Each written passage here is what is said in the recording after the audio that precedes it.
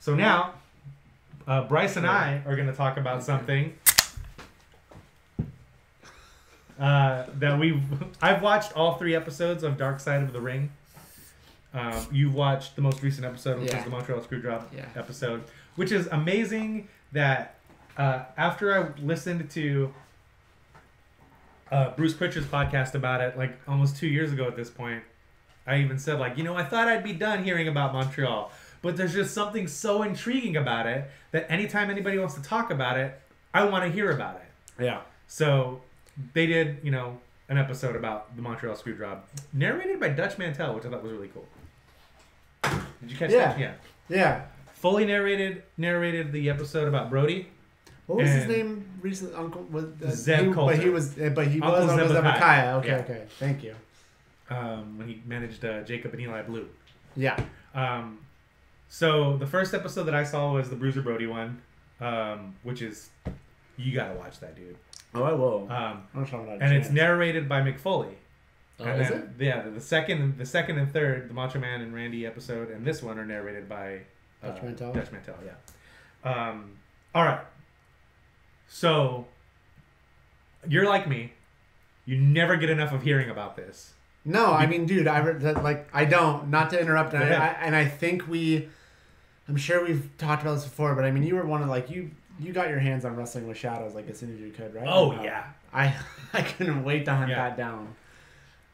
Hearing people talk about that for so long before I was able to get my hands on it, because just so many people had seen it, had been screened in places, then it was finally released, that I just felt like I had gold in my hands once I had it. And so it's like you said, man, you kind of can never get enough. And even now, I feel like I could sit down and watch that, even knowing what I know now, and still just find it super fucking interesting. Yeah. I was a huge fan of Bret Hart as a kid. Yeah. A huge fan. Same. And I really hate that this whole incident in Montreal, I hate calling it the screw job because it wasn't. This whole incident in Montreal really was his own doing. You hear guys talk about it all the time if you're a wrestling fan. If you're a hardcore wrestling fan, you look into things like, hell, even if you're not, if you just love wrestling and you used to watch back in the day and you go back to World Class, the Freebirds always did the job when they were leaving the territory. Then they'd go somewhere else. And then if they were in Memphis and they were going to go back to Dallas, they would do the job in Memphis on their way out to go back to Dallas. It's what you do. When you leave the territory... It's the time-honored tradition. It really is, man. And it makes a lot of sense. And it's something that really bothers me about guys like Undertaker, and not so much him lately, but like Triple H, Undertaker, Shawn Michaels, like all the guys that I loved growing up have not furthered anybody. Like Ric Flair lost to Shawn Michaels. Awesome, great match, but who did that help? Shawn Michaels lost to Undertaker. Awesome, great match, but who did that help? Undertaker loses to Brock Lesnar, which was like this amazing shock and awe moment, but Lesnar's gone 10 months out of the year, so who did that help? Yeah. Nobody. And then finally, when he did do the job to Roman Reigns, when it should have meant everything, it meant nothing. Yeah. So, like... It actually bothers me that... And it insert whoever there. It doesn't have to be Roman Reigns. It bothers me that Undertaker lost again at WrestleMania. Because I think that almost cheapens Brock's... win. Yeah. So, like, nobody from the era of wrestling that I grew up really, like, my formative years watching have done that. And it's really shitty, because if Bret was leaving, he should have lost the belt to Shawn Michaels in a cool, awesome match. Because even though they had all this fucking animosity, that match was still amazing and riveting to watch. Until the finish happens out of nowhere and you're like, what the hell? Yeah. So you have to do that. You have to, it goes with anything. You have to leave the place better than when you found it. Yeah, for sure. And Bret was not interested in doing that. No, he wasn't. I'm giggling. I just want to explain before we go off too much. Did you record it that night? Like, did you have it? Yes. My friend Ryan and I kept rewatching the part where it happened over and over and over again. That And then Ken Shamrock wrestles The Rock that night. Yeah. and Ken Shamrock wins with the ankle lock, and just that we kept going back and forth from the screw job to the finish of that match because there's just something funny. The camera pans in on The Rock screaming in agony because of the ankle lock. Then it cuts back to Ken Shamrock who's wrenching it in, just screaming back. And my friend Ryan and I were fucking hysterical over that. Like it's funny. I know I want to turn that on later. Yeah. Like and just to see that. But yeah, like I just kept watching that over and over and over again, man. Like that it was crazy. Like I couldn't wait to read what was happening, after that happened.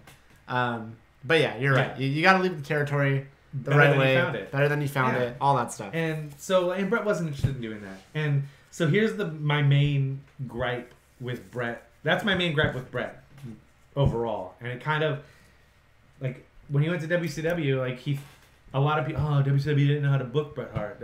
But people that were, hardcore wrestling fans of that era, whether they want to admit it or not, know that Brett didn't leave the way he should have left. And like that cheapened his legacy. And that made him less relatable and less watchable in WCW. Not just their bad booking of him. It was all of that together. Yeah. And everybody wants to blame Eric Bischoff and bad booking of WCW.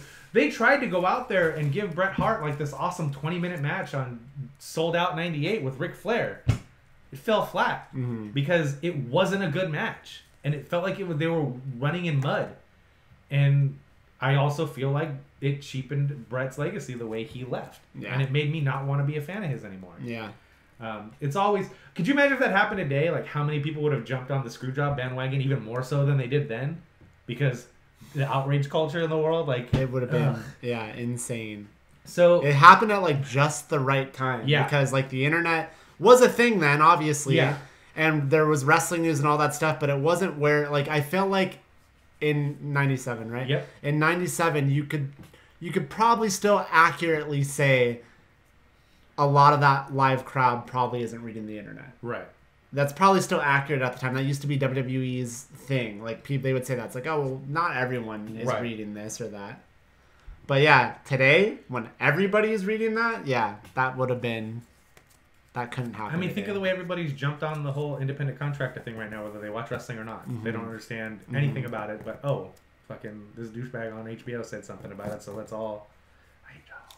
that's like any... I feel like that's any sort of fucking piece on wrestling that's not from... It's so obnoxious. Exactly. I hate it. So, right away, when this thing starts, Brett's like, my story is the only story that's never changed. And then he talks about how, when Vince told him he was going to be losing to Shawn, they went to the locker room and he talked to Shawn and he said, hey, just so you know, anytime you're out there with me, you're going to be safe and I'm going to take care of you. You're never going to get hurt and it's going to be a good match. And I stuck my hand out to shake it and he shook my hand. He said, that's nice to know, but I won't do the same for you. He's already changed his story because in his book, he talks about that specific interaction with Shawn. And the story he tells in his book is, Vince told me that I'm putting Shawn over for the belt in Montreal, and I had no problem with it. So I went in there and I shook his hand and I said, listen, Shawn, I understand that Vince thinks it's best for the company if I put you over in Montreal and lose the title to you. And just so you know, I have no problem doing the job to you. And then Shawn says, well, thanks, and that's good to know, but I wouldn't do the same for you. And that's Brett's sticking point throughout the entire fucking book, is that he said he wouldn't do the job for me. So that's his sticking point. Yeah. So he doesn't respect me. It had nothing to do with being safe or not getting hurt or having a good match, which is what he framed it on this documentary as, is why he was so upset. No, he was upset because, according to him, Shawn said he wouldn't return the favor ever. That was the problem. So there, his story has already changed. Yep. And then they talked to Earl Hebner, who's obviously like, man, this was such a weird thing, and but Brett and I are friendly now. And then it cuts back to Brett. Yeah, Earl Hebner is just a piece of shit. And I was like, really? What the hell, man? I thought you were over it. And he's like, oh, I'm over it now. But he still has so much shit to talk. I mean, it's it's weird to watch that special having just come off him being in the hall, like at the Hall of Fame, and this is all taped, maybe a year ago. But even still, though, at that point, like him and Sean have have interacted and been friendly and all this other stuff. Who knows? It's, I don't know. Like I just think it's so weird when people say stuff. Don't people realize things get back to people? You know what I mean? It's just like, if you guys are good face to face, but you're going to do this other thing and still sound really bitter and say a lot of things about it, it's like, that's not helping whatever ground you've covered in reestablishing a friendship or a relationship, repairing it. I think my favorite thing about this episode was how both Jim Cornette and Vince Russo try to take credit for it. Yeah. When in Sean's book, he talks about, according to Sean, what actually happened. Right. And have you read Sean's book? I haven't. Okay. I don't think I've read it because, like, I don't know. I didn't. Wasn't his son? I know me why off you didn't read from it. I turned you off from reading it because he wrote it right after he was, born again Christian and all that. And so, like, so much of the book is, I told them in no uncertain terms. Like, well, what did you tell them? Or he just glosses over a lot of stuff. You did. Yeah. I'm the one. What does he say? Like, I know you're about to make a point, but what does he say happened with that handshake with Brett? That's not. He doesn't cover that. No, but what has he ever refuted that? No, I don't think so. He's never said it happened either, though. Right. So. Yeah. But what he says happened is that Brett doesn't want to do this. Every finish they take to Brett, he doesn't want to do because it involves him losing to Sean in Montreal. Losing the title. Mm-hmm. So Vince talks to Sean, and Sean and Hunter are together sharing a hotel room, so they're both on the phone, and they're talking about it. And Vince says, "I have no idea what to do."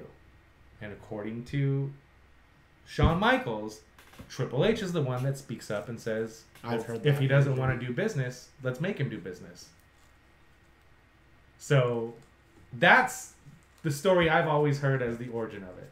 Triple H has even talked. They did that confidential episode where they talked about it, and like that's the story Sean and Triple H are telling on that episode. Granted, that's a company thing. Who fucking knows? But that's the story to me that's always stayed the same. Yeah. And I love Jim Cornette trying to take credit for it. And I'm not saying that maybe he didn't say, well, hey, if Brett doesn't want to do business, we'll do business for him, because Jim Cornette's someone's been around for a long fucking time, so he probably would say something like that, knowing shit like that has happened before. Shit like that has happened in WWF before. Mm-hmm. At WrestleMania with Wendy Richter and Lula. Yeah. 10 years prior, this shit had happened. So, whatever. But, yeah, like, and the way that Vince Russo, man, I can't fucking stand that guy, because he talks about it like, I had this great idea, bro. This was the only way to do it, bro. Like, come on, dude, get out of here. Mm-hmm. I have love-hate with Jim Cornette, though, too. Like, yeah. I want to like him, but then... It's hard to. Then he says stuff that just makes him sound so fucking full of himself that I'm just like, come on, man. Like, yeah, he loses me. Yeah. But, to echo what friend of the show Dan Herman has said about this thing, like, this stuff is shot really well. It's edited really well. It's edited to tell you the story they want to tell you. So remember, it's a documentary piece. So it's edited to tell the story that they think is the most intriguing and salacious and is going to get the most views. Yeah, and we've known this story. We've heard this story over and over and over again. We know how it's going to end, but I still found myself like, man, this is fuck. I was like so... I was tired that day too, but suddenly I was wide awake and just like... Yeah. All about it. But yeah, like I can't wait for you to watch the other 2 episodes and whatever ones air before you get back, and we can really talk about the series as a whole when at that point. There's 6 total, I think, right? Yeah, I think so. But yeah, I really enjoy watching it, but I always take documentaries like at face value. I don't take them as like gospel, because there's fucking 2 sides or 3 sides to every story, yours, mine, and the truth. Right. Exactly. And in this case, they talk to so many fucking people. There's like 80 sides to the story. Yeah, pretty much. Like, and I almost hate the majority of any wrestling thing that's put out there on a non-wrestling forum. Right. Because that's what the public consumes, and then if it's not accurate, then that's just it. And so I'm really particular about what gets presented about wrestling, because it bothers me, because that's the only thing those people will ever see and latch onto. And they'll think because they saw something that is covering behind the scenes that they know something. Yeah. Because, I mean, not to me, real, like, I mean, I left that special feeling like it really, I feel like they tried not to, but I mean, it really makes it seem like Brett got the raw end of the deal. Which he did not. Yeah. You know, and like, and they make it seem like WWE and Vince are fucking assholes, you know? Right.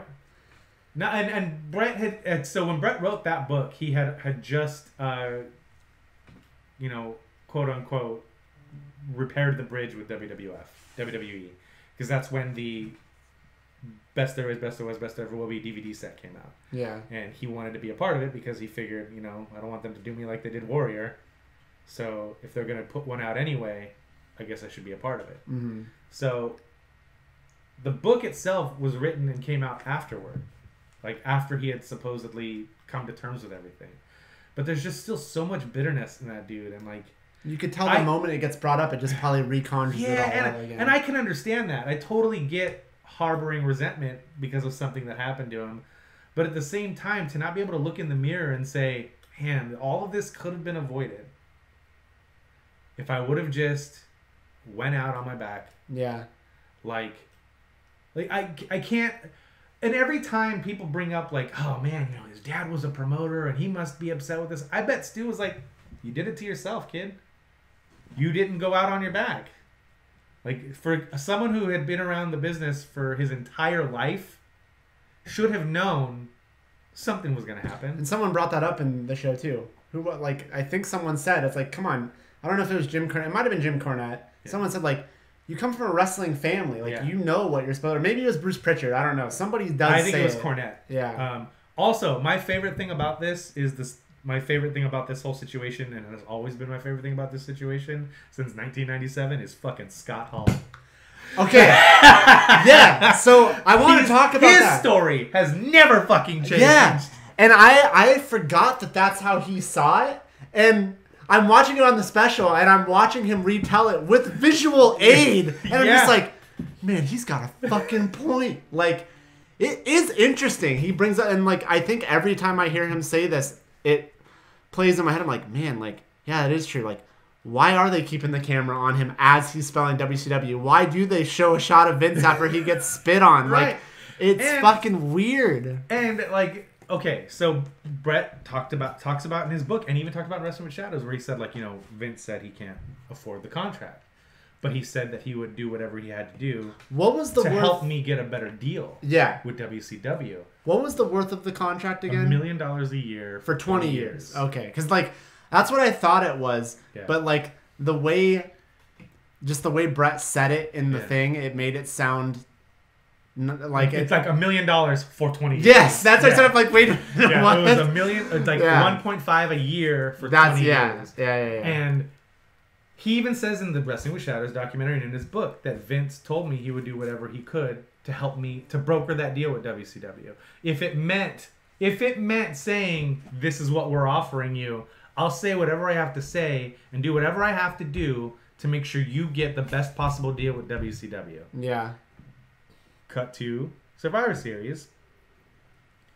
What is going to get him the most buzz leaving and going to WCW? Something like that. Why is the camera on Brett so tight?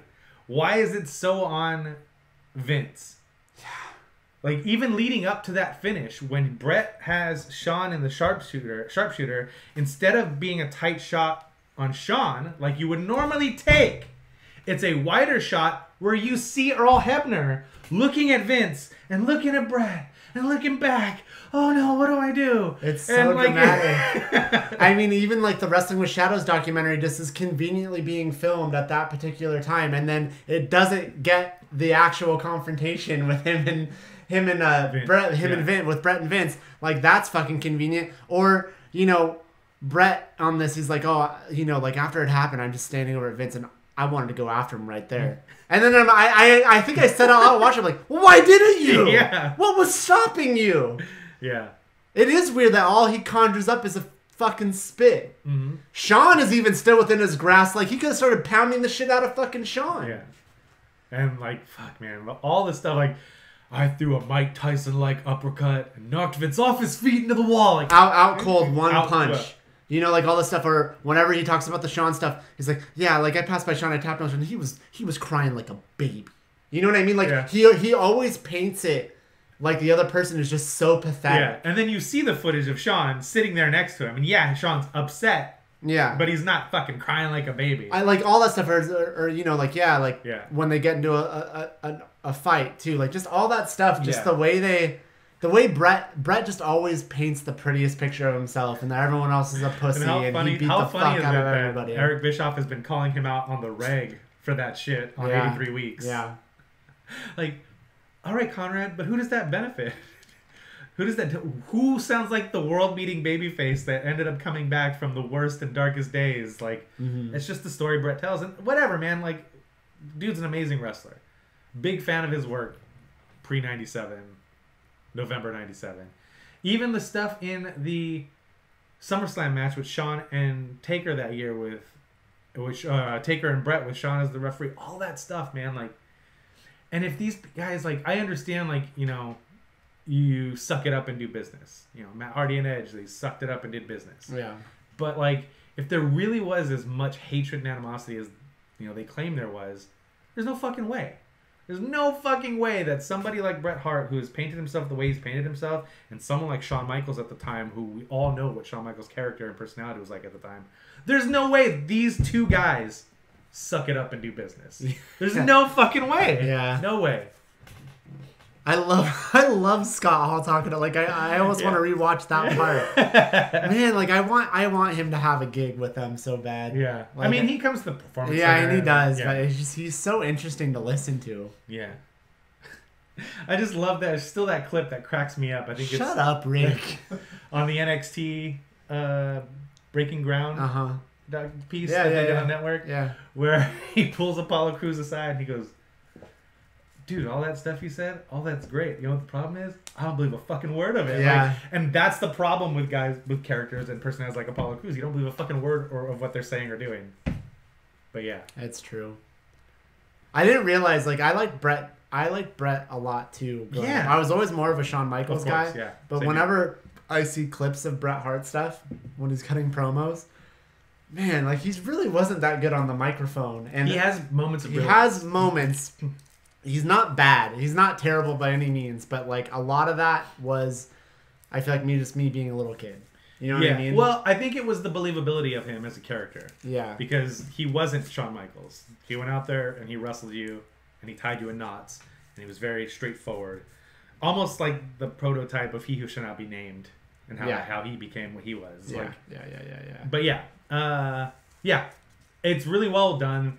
Just take it with a grain of salt. And enjoy the entertainment aspect of it. And all 3 episodes, again, are really well done. But again, take them as entertainment. Like you would take professional wrestling or a television show or a movie. It's all for the sake of absolutely. entertainment. I do think it's funny, back on the Scott Hall thing for a second, I think it's Jim Cornette who says, and it's fucking true, it's like, I'm like, fuck off, Scott, as if you've never asked Sean about it. We've never talked about it. You guys are fucking thick as thieves. Like, that whole group, like, give me a fucking break. There's no way that you've never asked. Like, come on. Yeah. You know. You just know. Yeah, he knows. Bullshit. Yeah. Rick, come on back. We're done.